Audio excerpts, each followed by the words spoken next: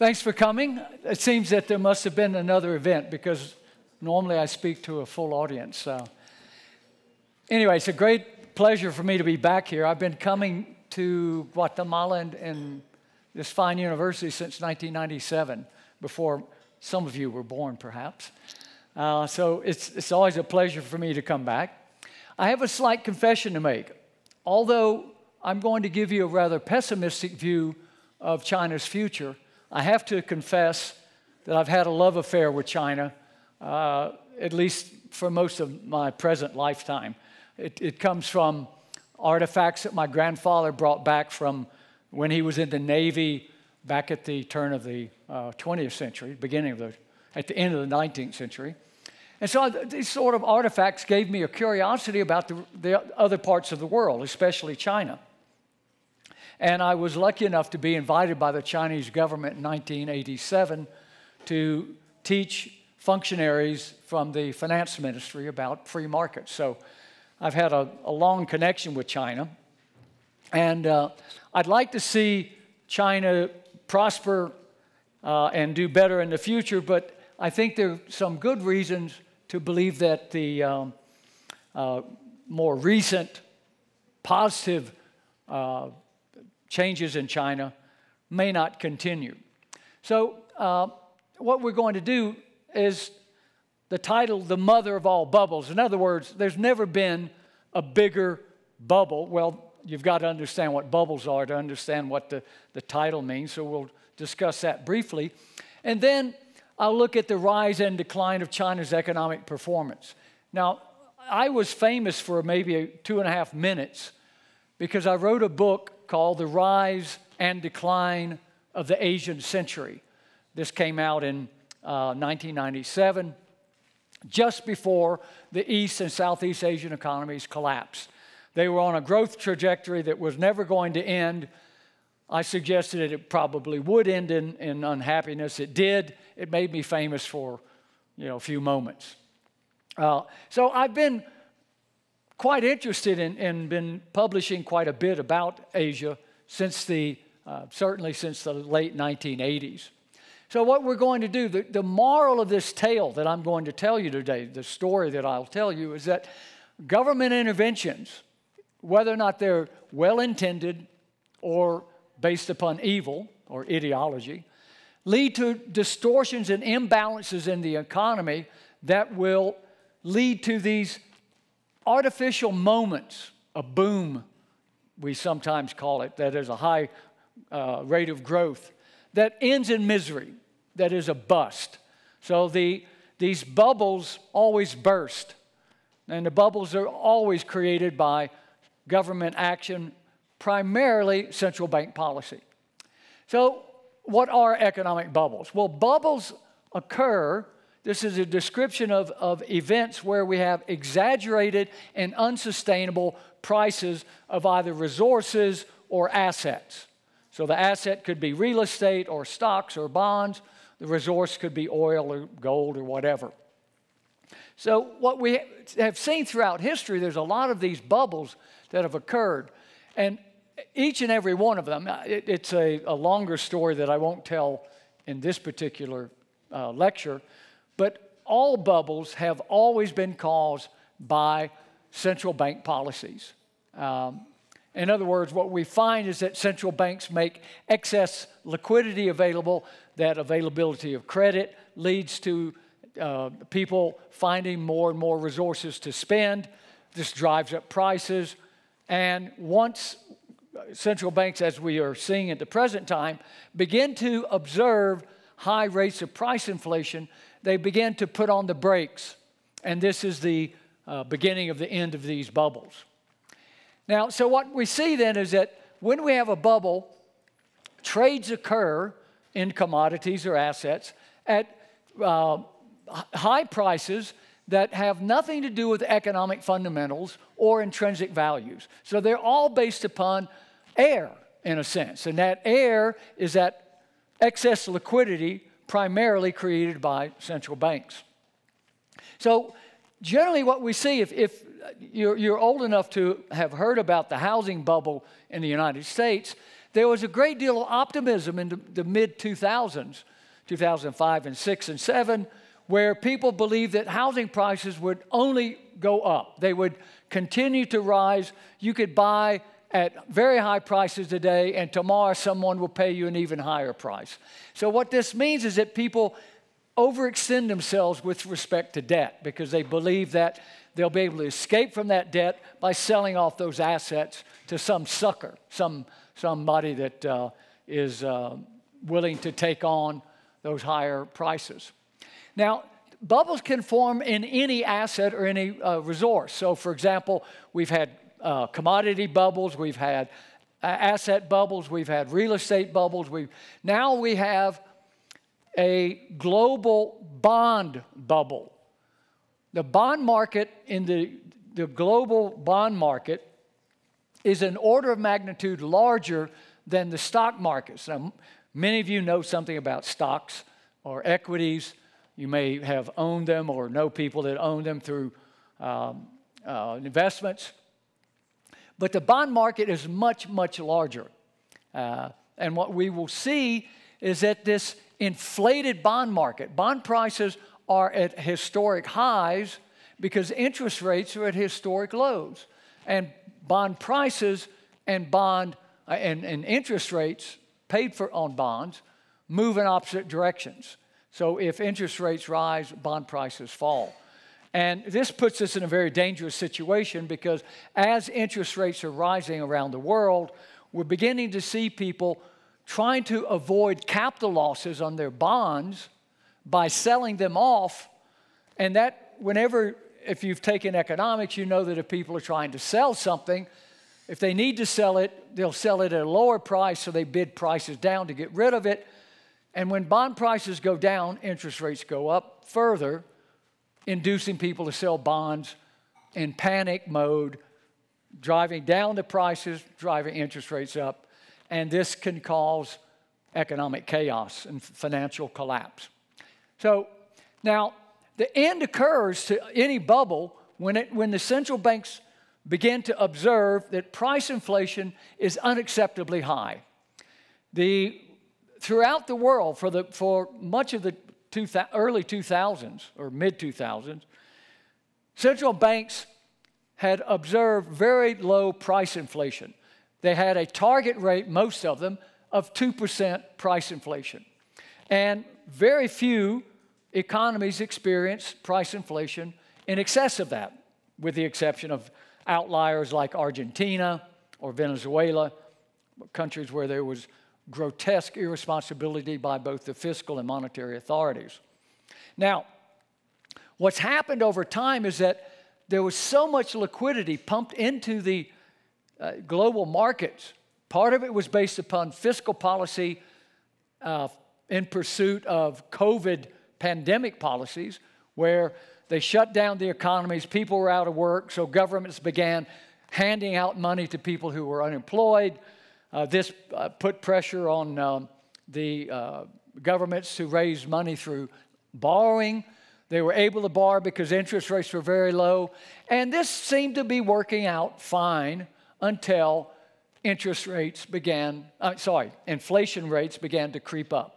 So we began to see in many countries a situation that had not been seen since in the developed economies, Western Europe, North America, Japan, and so on. They hadn't experienced price inflation to the degree that they have recently. Now, as the central banks respond to price inflation, they pull back on the availability of credit, which makes interest rates rise. They try to push up interest rates, and there's what we would call a credit crunch. That is, people find it very difficult to find money, or if they do, they have to pay a very high interest rate to get it. So interest rates begin to return to a sort of long-term normal range, what we would call the natural rate. And business models that were able to borrow at very low interest rates, only because the interest rates were very low, all of a sudden find themselves in an unenviable situation where having to pay higher interest rates, they're unable to carry that and sustain their operations. So weak business models begin to collapse, and this is this end of this boom. So central banks, by cutting interest rates, by allowing excess credit creation, created these bubble conditions, this boom or this illusion of economic growth that begins to disappear as central banks reverse their policies, drive up interest rates, try to reduce the credit and end the boom. Now, so the reality is, if we look at markets, markets tend to have small variations. That is, there can be situations where markets will overshoot, but there are built-in conditions in the market in terms of profits and losses, for example, the impact of prices, supply and demand, technology, and so on. So what we see is very limited swings based upon market conditions. Whenever we see wide swings in economic activity, we know that that must be some external factors. And those primary external factors are fiscal policy and monetary policy. So what we find is that although markets are often blamed for recessions, most recessions can be traced back to some combination of fiscal and monetary policy that created, in many instances, an artificial boom, a bubble, and leading eventually to an unhappy end. So let's look at China. Now, of course, if any of you have been paying attention, we know that China's had impressive growth. I first went to China in 1987. China in 1987 was still a command economy.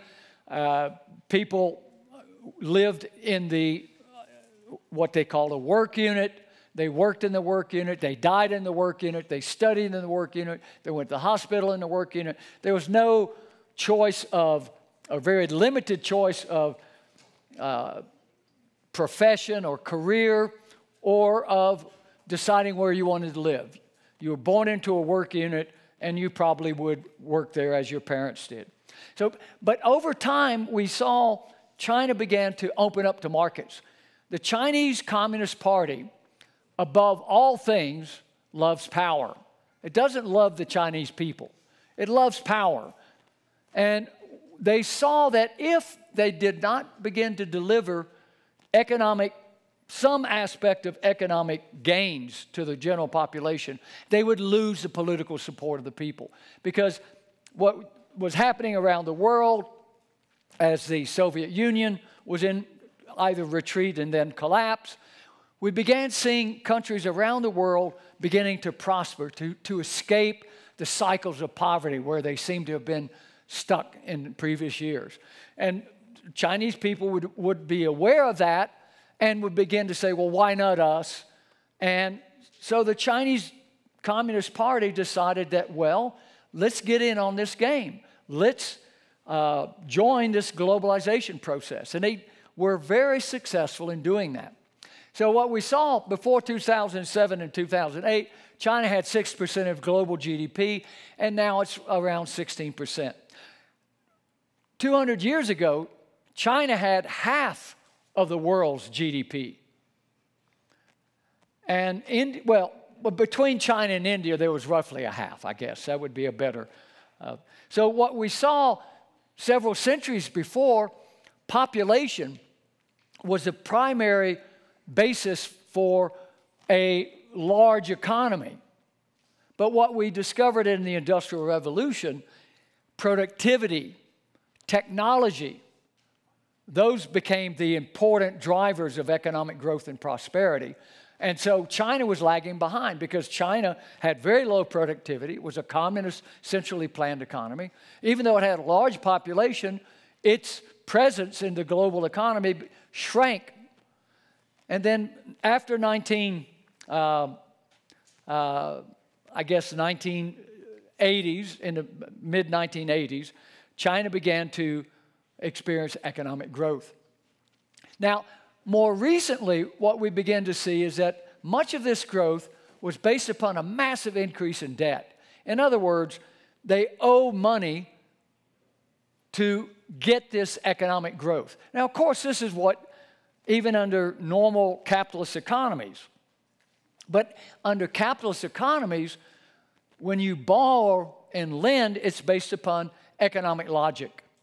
So borrowing and lending is based upon my ability to repay my debts to you and your expectation of me to do so, whereas in China, the decisions about borrowing and lending were based upon politics, ideology.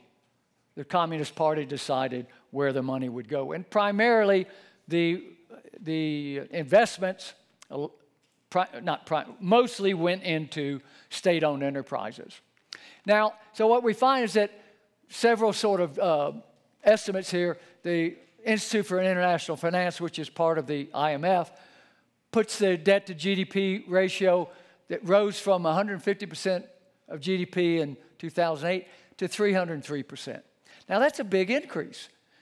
Now, it turns out that before 2007, 2008, it took roughly $1 of capital spending, and you would get more than $1 of output. Fast forward to today, they need $4 of investment to get roughly $1 of output. Doesn't sound like such a good deal, does it? It takes $4 to create $1. Nah. So this will become a problem for China. Now, there was what we call shadow bank lending. The local governments were not allowed to borrow. So what they did, the local government set up these vehicles, these financial vehicles, and they borrowed and lent through that. Now, what happens is that China's total debt is actually much larger when we look at, and it's much more precarious, because most of the local government debt was used for infrastructure projects, and much of the revenues from that came from property developments. Now, as we're going to see in a moment, China has an overbuilt property market with wildly bubbled prices. That is, the prices for Chinese housing is higher than it is in the U.S. per square meter. Now, the IMF puts China's central government debt to GDP ratio at roughly 73%, which isn't, I mean, the United States is roughly 100% now. The problem with a command economy, and in many ways China is still a command economy. China is not a capitalist economy. China's economy, a capitalist economy, suggests that capital can be transferred, the ownership of capital can be transferred through some market process, buying and selling. Most of the listed companies on the Chinese stock markets are state-owned enterprises. So they're not going to be sold. They will remain on the books of the central government. And many of the other companies are owned by local governments. So a capitalist economy would be one where the ownership of companies or shares could be transferred through purchases, and you could control the company. This doesn't happen. It can't happen in China. There still is extensive control by the central government. Now, so there's a lot of hidden debt, local government, another $7 trillion. It's up 4 times. It's now 52% of GDP. So China is in a very bad situation because there is so much outstanding debt that they have to have very high economic growth rates to generate enough revenues, either tax revenues or revenues by the companies to repay their debts, tax revenues for the government to repay its debts, or they go into default. Now, this isn't happening to China. What we're beginning to see, China had, okay, first of all, China's economy began from a very low base, right? A very small economy. They weren't exporting anything to speak of until the mid-1980s. So it was relatively easy when you start from a low base, it's easy to have high growth rates. And you can have those for quite a while. It's just a matter of numbers, right? Mathematics. So now China's reached the point where its economy is so large, it becomes much more difficult to have high enough growth rates in order to generate enough revenues, either tax revenues for the government to repay its debts, or income for companies to repay their debt, or to purchase resources to pay workers.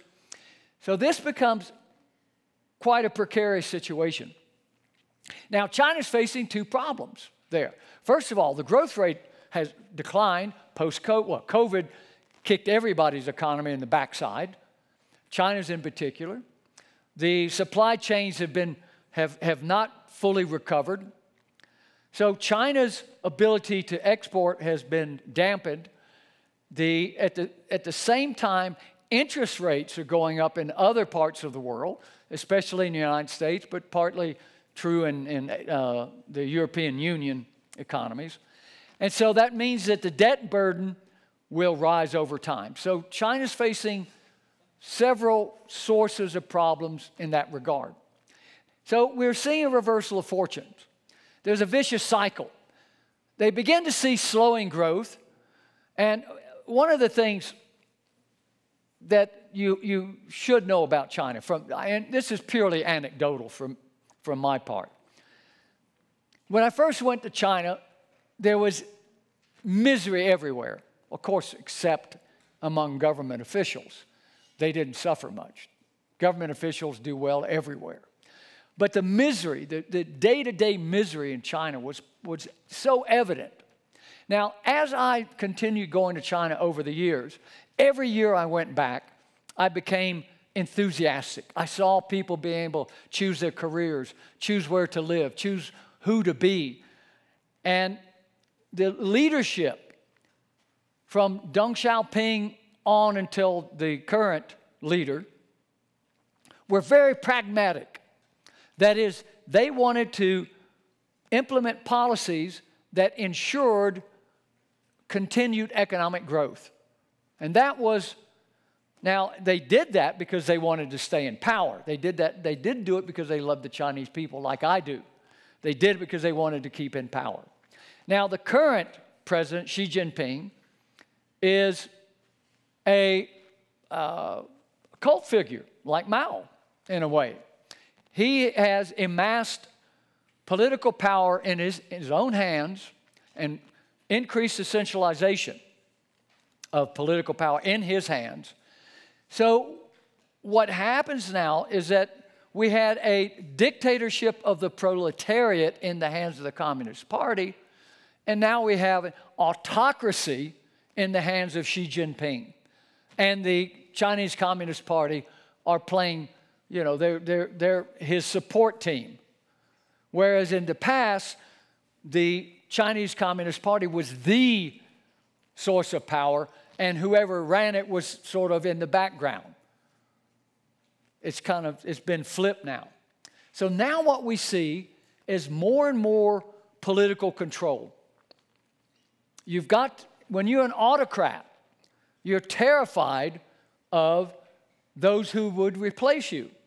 So you have to eliminate them either through using corruption as an accusation or some other violation of patriotism, nationalism, whatever.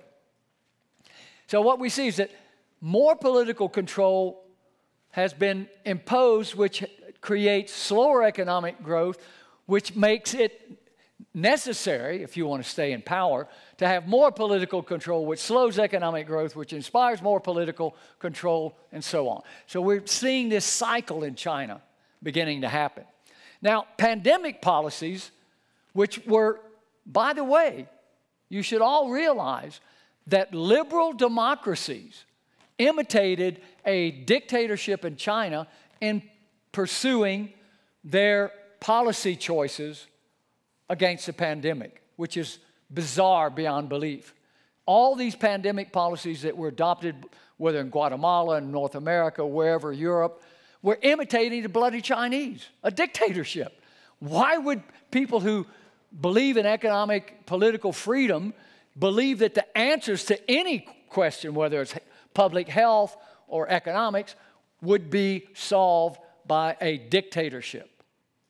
But anyway, that's how we got to where we were. The pandemic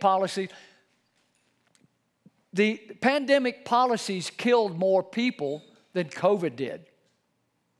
That's another lecture I would have to give. But the pandemic policies were an economic, social, cultural disaster. And it's changed everything. Your lives will never be the same. Some of you may or may not have been in high school over the last beginning of all of this. So you stayed at home, or even here you were on Zoom during that time. But pandemic policies have changed everything. So there's no new global realities. The fear and loathing of climate change is affecting the way people live and consume, which I think is going to be the next big economic, social, and cultural disaster if governments are able to enforce all these green technology requirements on us. So China is in a relatively bad situation, much of which was caused by its own choices, and they were worsened by the new leadership in the hands of Xi Jinping. So what about China's miracle economy? Well, so there's a couple of questions that one should ask when you think about this. Now, are China's economic laws and political logic unique? In other words, is China living in a different economic reality? And is the sort of political response and the public policy choices that they make based upon different or new economic laws or new economic realities? China depended heavily at the beginning of its growth phase on export-led development. Is this a model for economic growth? And what is the impact of demography on China? Because China is an aging society. They have passed, they've fallen below the replacement fertility rates. So China's population will begin to shrink because the average age is rising, and many fewer workers are coming into the workforce relative to the pensioners. There's a lot of problems there. Now, are we living in Asian century or the Chinese century? Well, I told you I wrote a book called The Rise and Decline of the Asian Century. In that, there was a chapter on China, and I suggested, now, one of the things that drives my understanding of China was my earlier understanding of what was happening in Japan, another economic powerhouse in the 60s, 70s, 80s, until it wasn't. So Japan had the first bubble economy of the modern era. Japan's economy was going to overtake the United States economy by the 1990s. Just like China's economy is going to overtake and become the dominant economy. Well, for the same reasons that Japan failed to become the world's largest economy, I'm afraid the same argument applies to China. So we have to know a little bit about what was going on in Japan to see what might happen in China. Now, so when we look at China's economic growth, is it a miracle or is it a bubble? Well, this was where I started back in the early 90s. There was a lot of talk about the miracle economies of East Asia. And I'm not religious, but I know that, you know, even in religion, Miracles, are subjected to all kinds of inquiries before they are substantiated by the Vatican, for example. So they're extremely rare. And they actually go against human logic. I mean, you say, wow, it's a miracle because it's not the way we normally think about things. It goes against that. So what happened, I believe, is that China was able, in large part, to have this economic growth, not because there was any kind of miraculous discovery of economic laws that nobody else had ever observed. It's that China, in many ways, was imitating Japan. Now, Japan was able to grow very rapidly in the 60s, 70s, and 80s because its economy had been destroyed by World War II. So it was starting at a very low base. So high growth rates, well, why not? It's just a matter of mathematics. And nobody was competing with Japan. In the 60s, nobody was competing with Japan. China was blocked out. The Soviet Union economies were blocked out. Africa, forget. Latin America, siesta. Nobody was competing with Japan. They had the export markets pretty much to themselves. So they found their way. They started off like China did later. Ceramics, machine tools, toys, simple things. Because they were rebuilding, in the case of Japan, they were rebuilding an industrial economy. China was trying to discover an industrial economy. And they followed pretty much the same pattern. Now, China being so massively large was able to expand production very rapidly and provide very low cost, very low quality products for the world. But at the same time, what we saw is that we began to see the availability of liquidity because outsiders wanted to invest in China, and we began to see an unsustainable rise in production that redistributed and destroyed wealth. This is what happens when we have bubbles. Bubbles redistribute wealth. It allows people with bad business models to borrow at very low interest rates that they are unable to sustain when interest rates go back up. So if you're unable to borrow at high interest rates and you borrow at low interest rates, you're unable to pay them back when you have to roll over your debt sometime in the future. So China has an overbuilt and overvalued property market that's beginning to deflate. Several of the largest property developers in China are in terrible shape because they are unable to repay their debts. Now, how did China get here? Why was I wrong in my book? Because I predicted that China would follow Japan, and that book was finished in 1994-5, and here we are in 2023.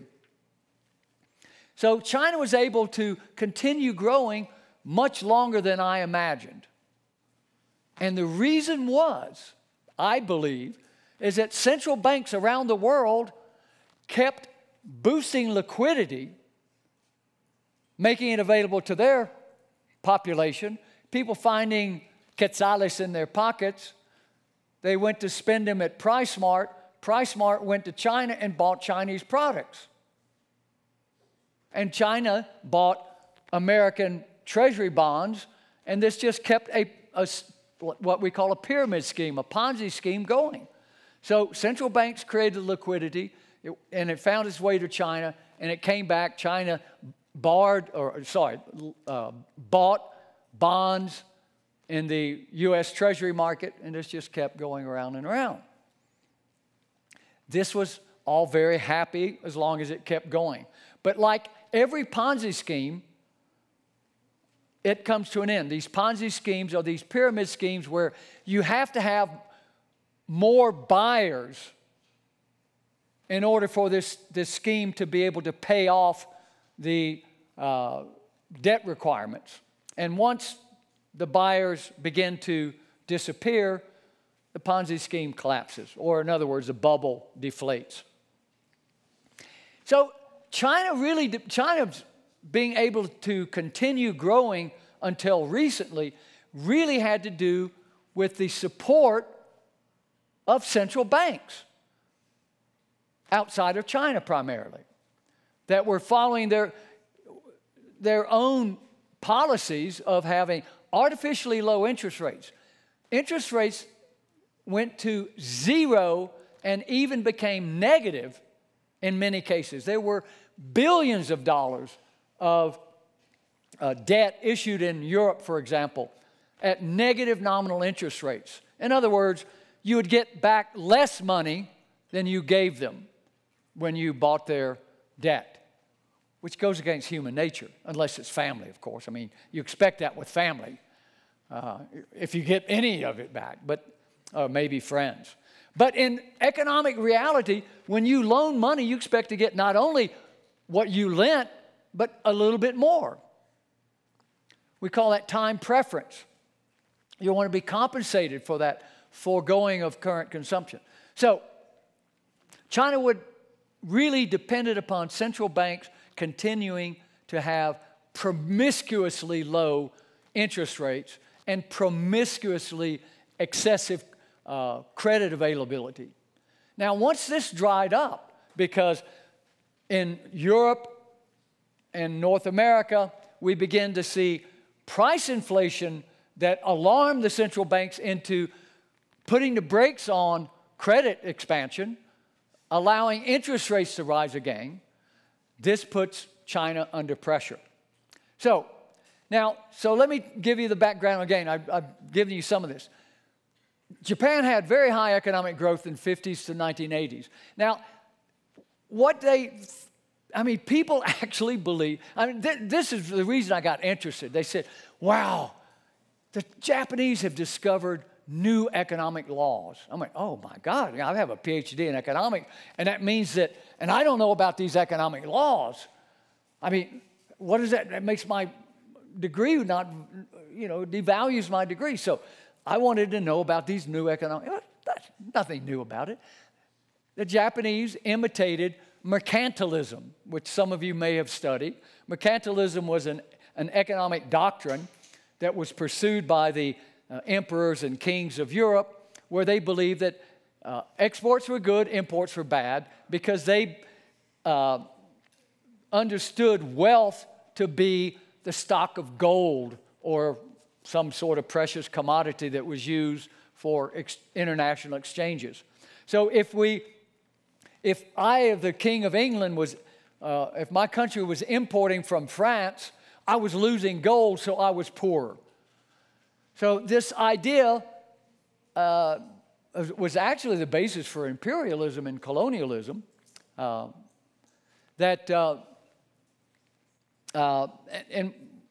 what we see is that Adam Smith came along, and in 1776 he said, that's completely wrong. That's nuts. That's crazy.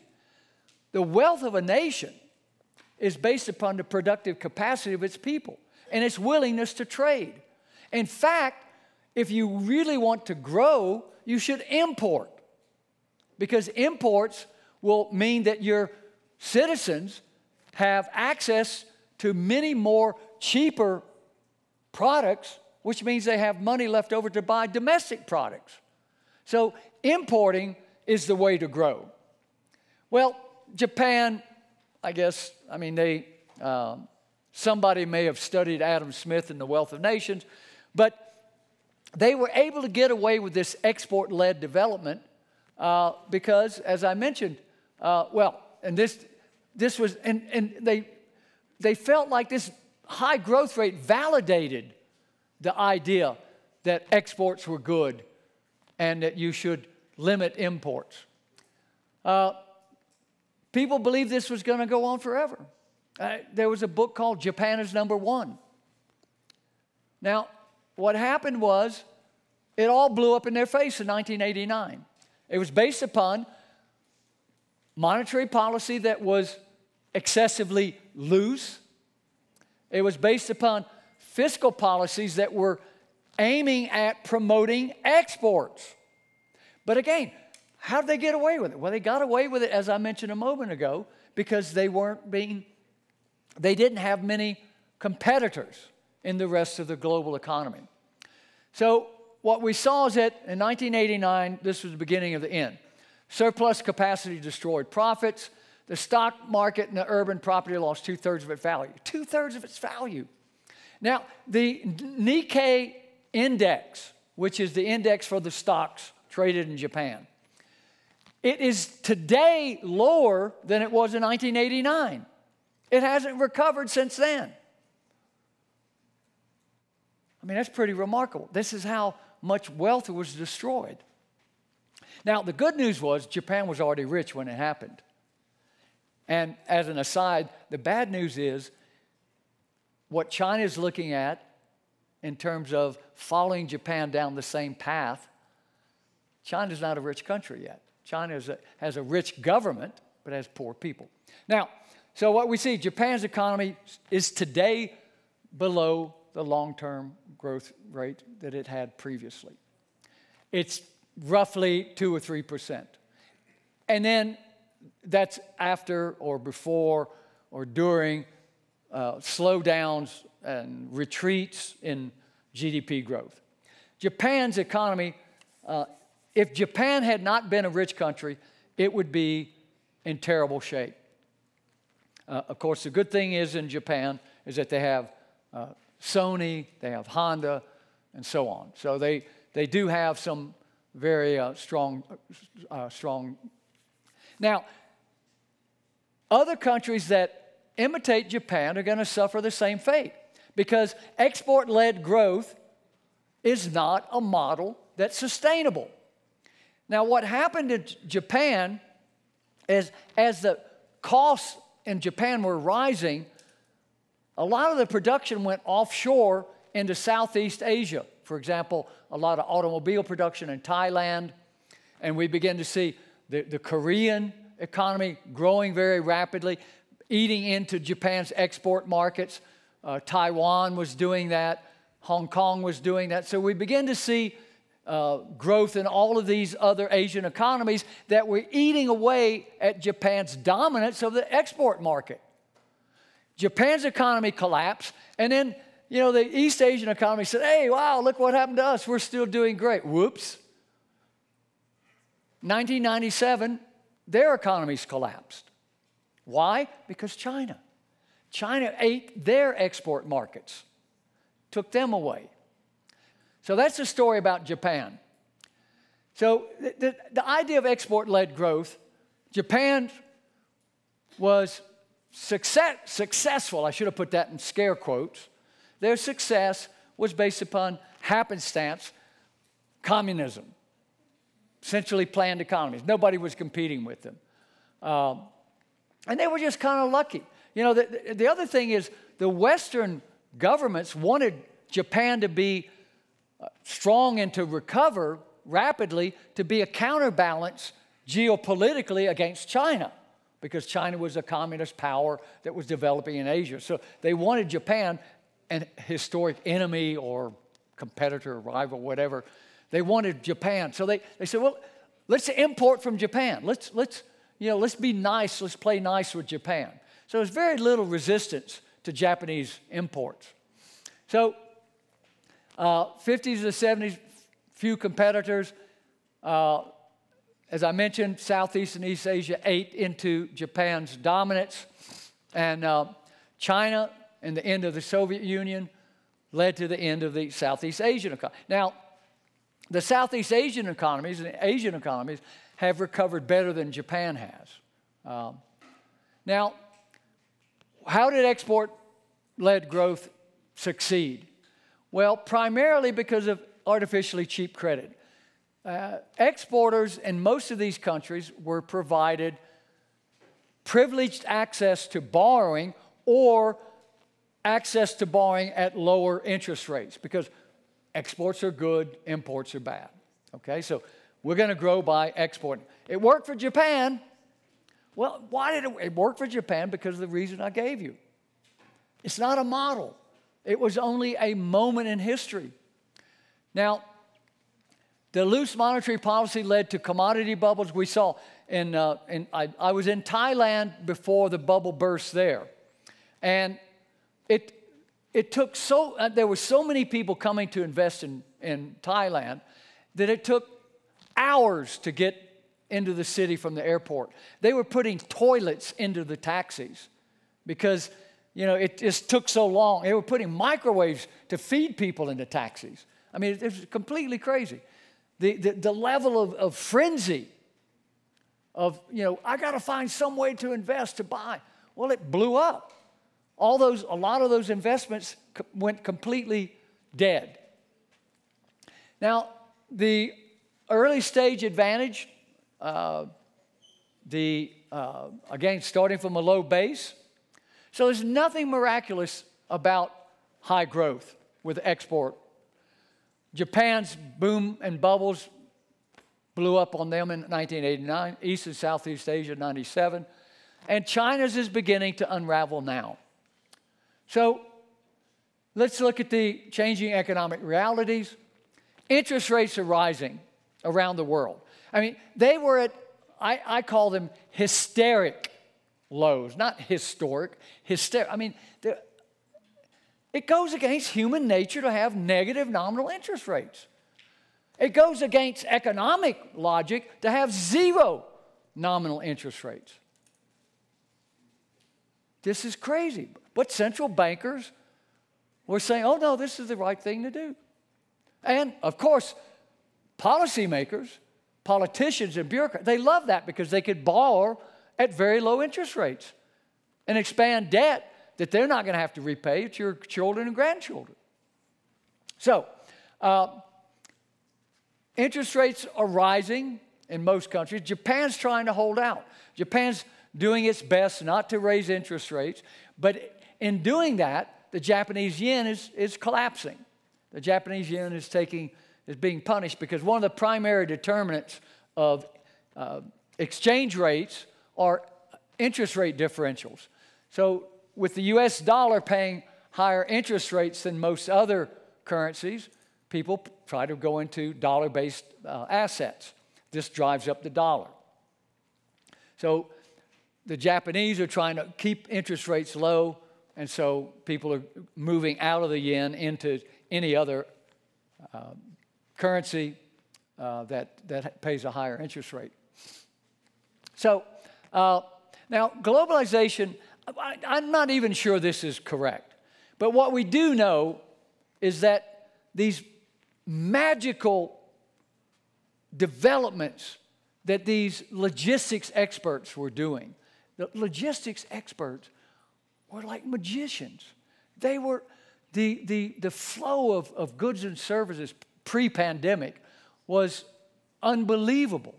The way that things were moving seamlessly from, you know, high productivity areas to low productivity areas to low cost, low price areas to high price areas. I mean, it was unbelievable. And they will work that magic eventually, but it's still taking time. We haven't recovered from that. So it's not clear that globalization has reached its logical limits, but what we do see is that the pandemic policies really put a kink, created a problem in the supply chain.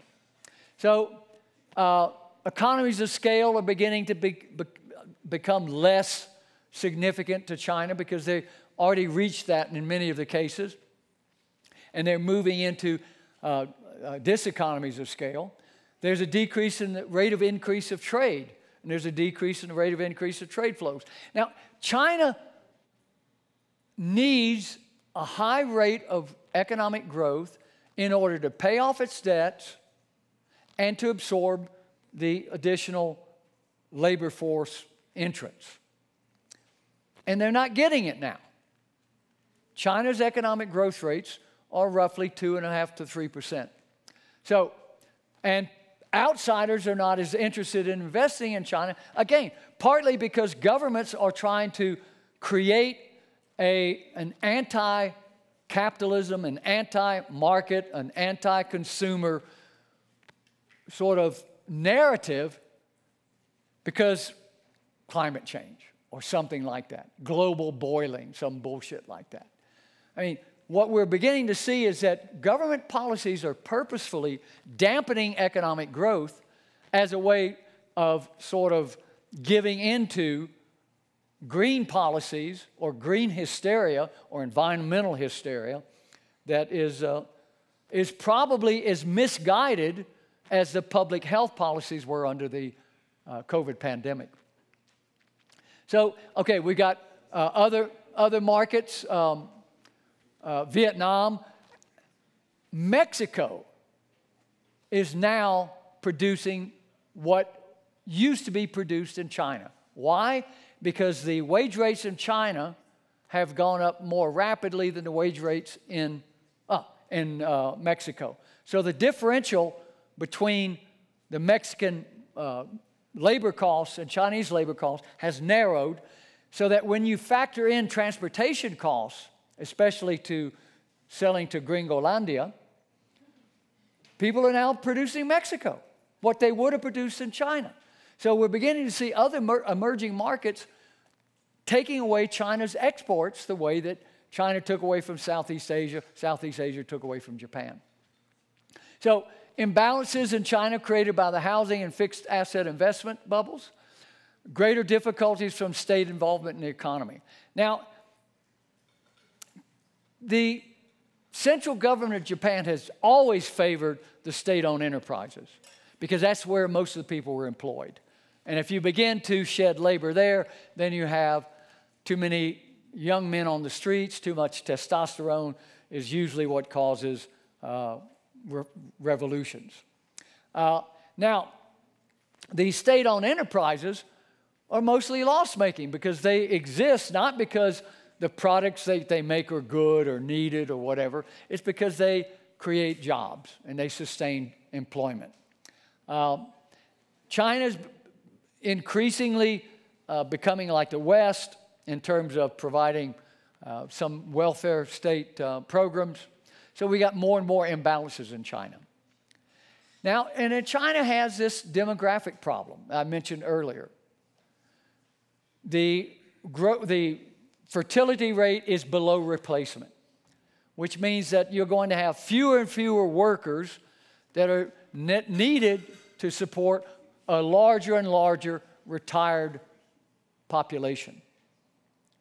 So this is what happened. It's happening almost everywhere, where you have rising incomes, rising expectations, generally lead to this demographic problem. When I was your age, the population problem was too many people. The population problem now is too few people. Human beings are productive. They are not a liability. Human beings have hands and brains to help solve problems. And the population programs back in the 60s, 70s, and 80s until recent, and even now the United Nations still doesn't understand that the biggest demographic problem, not just in China but around the world, is that birth rates are collapsing, especially in the advanced economies. Okay, so as I said, I'm somewhat pessimistic about China. There's too many things going against them. Most of them are of their own creation. They can't blame outsiders. So, thank you very much.